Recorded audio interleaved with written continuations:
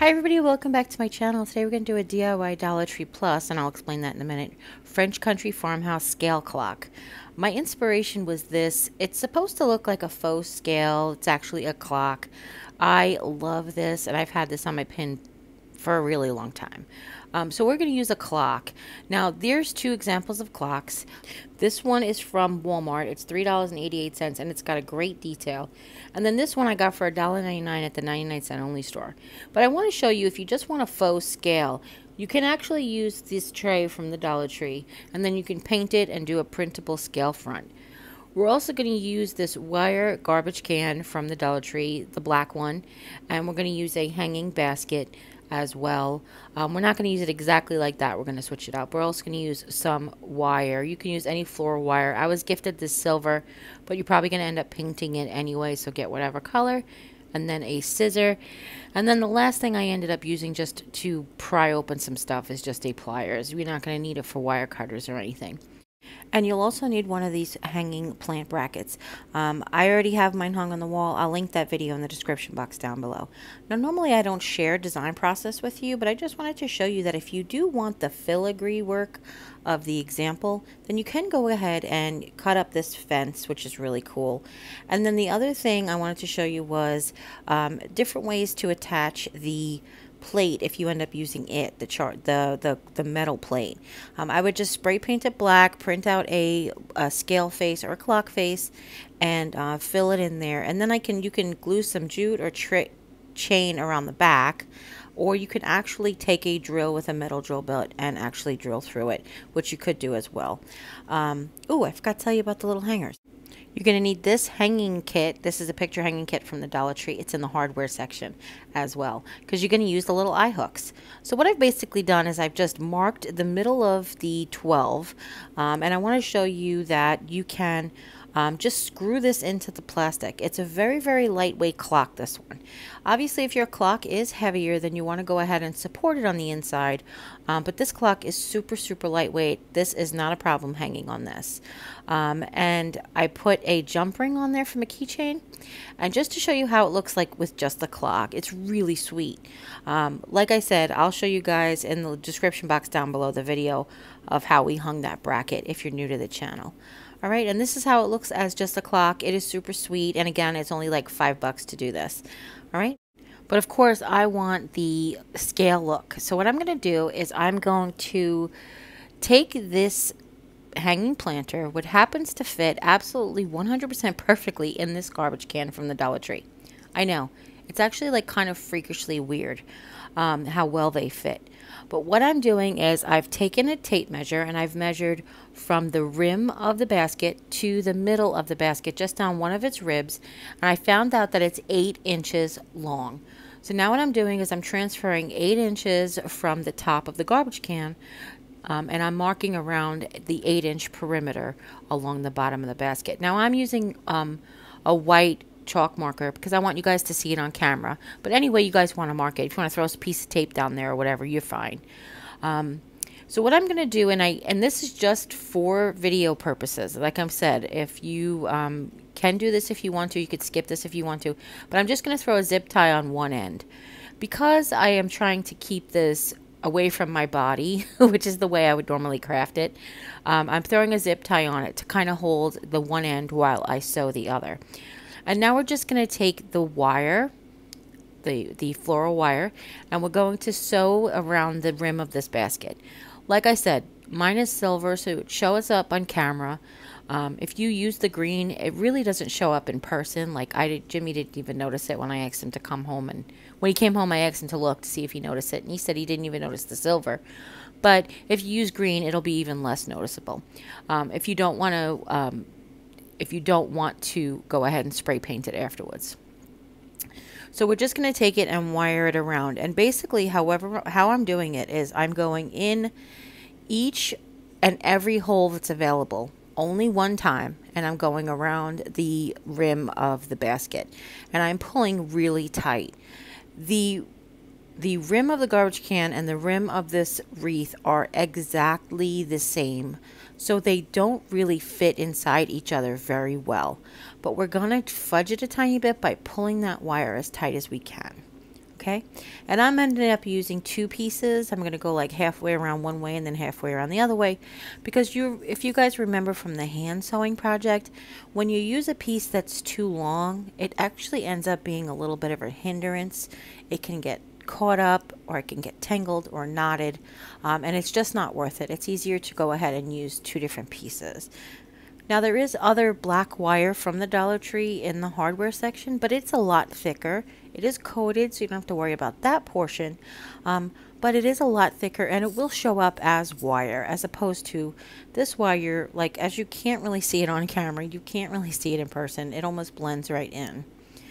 Now, of course, I thought, could I glue this? And I really wanted to make this basket forever. I mean, so I figured wiring was the best way to go. Other than buying a soldering gun, this is probably the best way to go.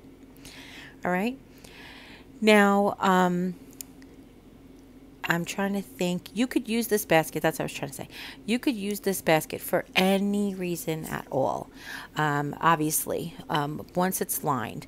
Now, we are going to wire it up really, really well, and we're going to actually reinforce the bottom so that we can actually hang fruit in here. If our clock screws were strong enough to actually hang fruit in here, it could be a fruit basket, but I'm not going to use it for that. As you noticed in the inspiration piece, they just had dried flowers in it, and that's probably what I'm just going to do in mine. Now, Dollar Tree does sell the cute little baskets. I don't have one. So you could skip this step, but I really have been wanting to make this basket for a very long time for you guys anyway. So we're going to go ahead and I'll show you how to do it today. So basically what I've done is I've taken the basket wherever there was a rib, and I drew a white line down it for me, and I basically cut from the cut portion of the basket to where the basket touches the hanging planter. I've gone straight up until just about where they touch. All right, and we're just going to leave it wide for now. And then once we have all of them cut, we're going to go ahead and fold each one down into the space, mark along the rib, and you want to kind of mark a little bit towards the outsides of the rib, if you know what I mean, so that your triangle covers both wires. And then we're going to continue that line up to a point in the middle. All right, and then you're just going to cut it out. This wire garbage can cuts so well with just a regular scissor. This is just a regular Westcott scissor that I got at the Dollar Tree. And you're going to repeat this for all 9 sections. Okay? And once you have all 9 sections cut out, clean up your area. I'm just going to take a wet baby wipe to wipe off all of that white chalk, because I was afraid that once I folded in the areas I wasn't going to be able to clean it. But if you're not using anything to mark it up, then don't worry about skipping that step. All right. So now what we're doing is we're going to fold the first 2 corners or 2 sections down, and we're going to wire them together. We're not only wiring them together, but we're wiring them around that rib. Now, it probably would have been a good idea if I actually fed the triangle under the circle, but I didn't, because I kind of wanted it to be completely covered on the outside. So I'm going to go ahead and I'm just going to put a little extra pieces in there, reinforce it at the end, and you'll see that coming up. But if you feel like you'd like the center to be more secure, you can go ahead and put those points of each of those wires underneath the ring. That would probably help support it more. But again, I just wanted to use mine for dried flowers or artificial flowers. I wasn't going to use it for anything heavy duty anyway, but I will tell you, we tested it. It holds a whole bag of peaches, I think we have. 2 pounds of peaches we bought at the store today. Okay? Now, anytime you come to where you might not have cut deep enough, you go ahead and fix that. So what I'm doing is I'm actually taking the spool of wire. I'm taking enough wire off the spool to go up one side and then down the other. So I'm able to connect them with one continuous wire. Not all 9 sections, just each pair, I guess is what it's saying. So I'm going to go down, basically, if we numbered them, I'm going to go up the left side of number 1, down the right side of number 1 to connect it to number 2. And then I'm going to take another piece, and I'm going to take and go up the right side of number 2, connecting it to the left side of number 3, and then down the right side of number 3, and repeat. And I hope that that doesn't confuse you, but I think you can kind of see what I'm doing. What I had done, and I didn't realize it, was I actually skipped one of the ribs, so I had to go back afterwards. I actually just continued, instead of going back up and down one, I just went across the other. I guess the moral of the story is just have all of the ribs, all of the ribs and the sides, the sections, excuse me, wired together, and don't end. I think the key I want to tell you too is to not end in the center of the basket. You want to end your wires all up on the top where the two sections meet the rib. Okay, the reason that is because if you end up closing all your wires in the very, very bottom of the center of the basket, it's going to actually weaken that area a little bit. So if you finish your wire up at the top, then you'll have the full strength of wires and not wire ends, supporting whatever you put in your basket. All right. Now, like I said, I've wanted to do this basket for you guys for a while, so I'm glad I'm finally getting to it. Now I'm going to go ahead and I'll show you guys how we're going to use the chain that comes with it, and to just change it up a little bit.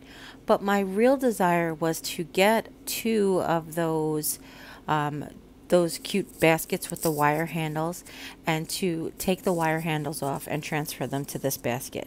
But like I said, I don't have those, and I'll show you how to do the chain. It looks really cute because we're actually going to have the chain without any muscle. I'll show you that in a minute.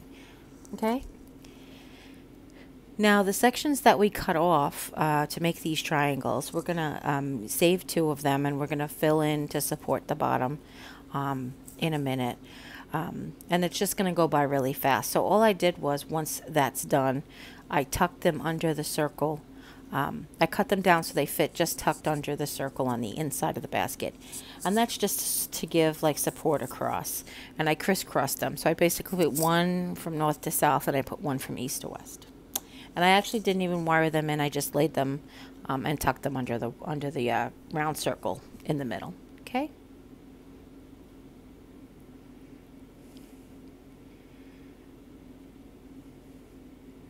Now I am absolutely loving this. Melissa from 4 Quarter Crafts actually was a big inspiration for wanting to make this basket. She did a lampshade where she put sections of this garbage can between the sections, basically like, so almost like strips of the chicken wire. So ever since then I was like, oh, I totally want to make that into a basket. There's actually a lot of life hacks, Dollar Tree life hacks out there that use this planter as hanging fruit baskets, except you can't really put big pieces of fruit in there because they will fall out. So you end up having to use the little baskets, and they're not quite big enough for a fruit basket. So, or you have to use that core mat, which is just like, ew, my fruit's touching that weird grass.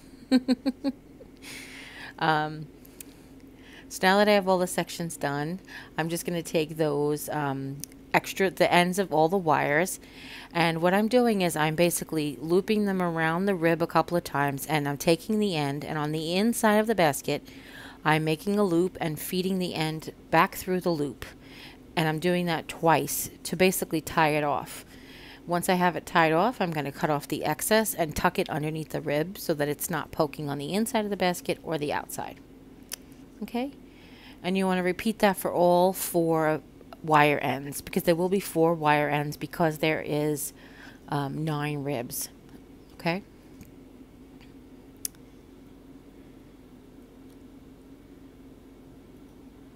And there it is.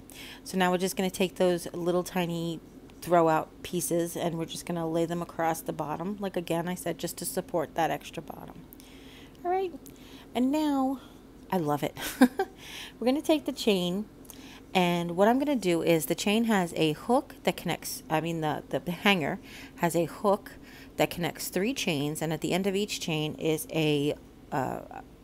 I think they're called, I want to call them carabiners, but that's not what they're called. Dang it. Okay, pull clips, or I don't know. Zipper, I just remember, they remind me of the things you put on your zipper pull. Anyway, snap clips, that's it. So what we're going to do is we're going to put the chain, a snap clip on each of the corners. I'm going to connect a chain in a triangular form. So one chain goes from this corner to that one goes from this one to this one, and so on. Then we're going to find the center. Now the center of this one happened to be a center plus one chain loop. So what I did was I found the center, and when I found the one piece of chain that was sagging, I went ahead and I just moved it down on the clip. So that it was hanging absolutely perfectly. And then I hung the hook that I had removed from the beginning back into that center area so we can hang the basket. And I just thought that came out super cool. I used the pliers to open that hook, and I used it to close that hook again so that we could secure all those chains in place. Okay. Now the next step is to put another hook up. What, I just forgot the name of it.